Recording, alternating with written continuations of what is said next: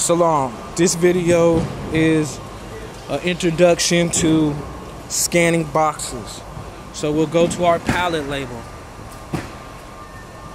We can start from the build pallet menu.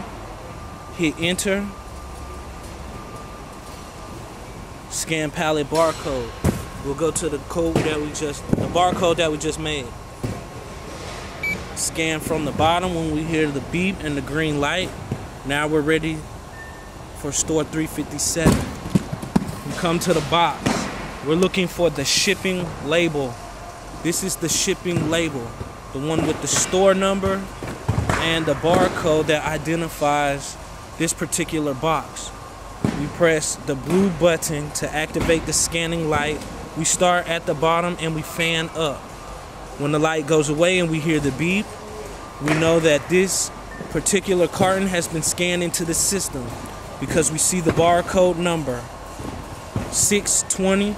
We double check on our box, carton number 620.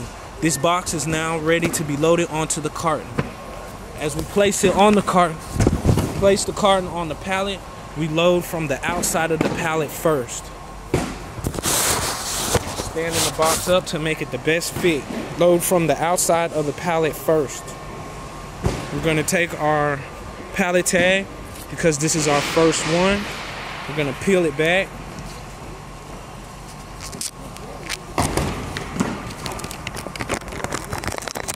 Place this tag on this box so that it can be identified by anybody who wants to begin building boxes on this pallet. We go to the next one. You identify the shipping label. Press the blue button on the scanner to activate the scanning light. Start at the bottom, fan up. Listen for the beep, look for the green light.